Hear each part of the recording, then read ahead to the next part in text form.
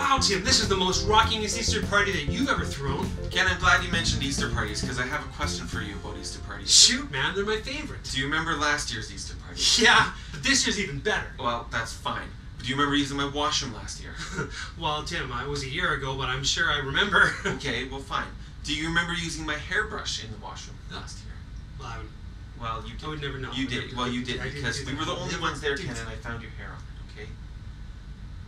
I'm not mad.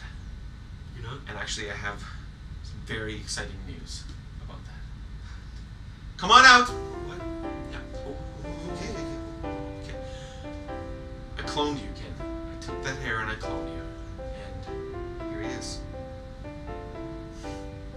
He's beautiful. I know. He comes in pretty handy. I've really been enjoying him. And I know how much you like Easter.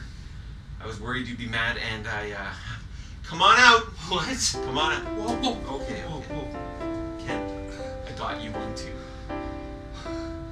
Holy s... Happy Easter. That's the best Easter present ever. Happy Easter, world. Happy Easter, world, from the Okay. KTTC channel. .com.